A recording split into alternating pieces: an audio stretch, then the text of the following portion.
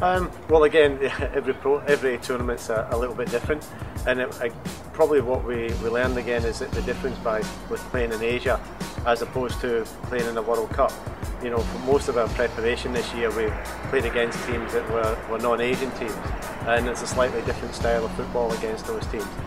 Coming into the Olympic qualifiers, obviously we're back playing in Asia and playing against the top Asian teams, and you need some slightly different tactics, slightly different style of football, and we probably, you know, took us a couple of games to get back into that swing again, and unfortunately those were a couple of critical games. When we look back at the World Cup, in the last game we had a fully fit and healthy squad. When we look at this tournament, there were large periods where we had, you know, 4, 5, 6 players who weren't 100% fit. So we're a bit like the walking wounded, and that obviously doesn't help when you're trying to win a tournament and trying to qualify for the Olympics. But I thought, you know, a lot of players who probably would have been considered fringe players or squad players really stepped up to the mark. You know, Lydia Williams got an opportunity in goal and was outstanding. Laura Alloway played, you know, 3 very significant games. Ivy Louis and Emily Van Egmond in midfield were outstanding. So, you know, there were some really positive performances. I don't know, we need to go back to the drawing board and sit down and plan for the future. I think the key thing is that with the national team, it's very important that we don't lose momentum. You know, you have good tournaments, you have bad tournaments, you have successes and disappointments. You know, if you look at the Olympics next year, you know, Germany won't be there. There'll be some other significant countries not there.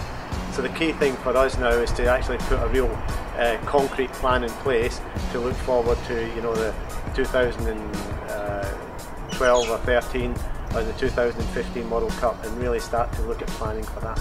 You know, we've got some very talented players coming through, and you know, I've said it, I think, in numerous occasions, that we're very fortunate that we've got quality coaches in our system who not just develop the players, but we also identify the type of players that we want to develop. And I think if you look at this young team training here, you see that we've got really good talent for the future, and players who are, you know, already on the fringe of being full Matildas.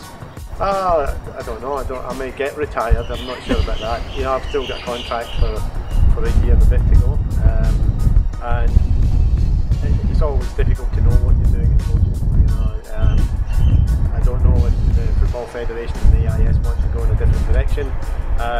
So really, at the moment, these are all the things that need to be considered. Yeah, I'm looking forward to its continual improvement, its continual competitiveness, and I think teams are getting better. They're getting better organised. They know the opposition better. They're recruiting better. So again, we're looking at the standard improving from last year, which was outstanding.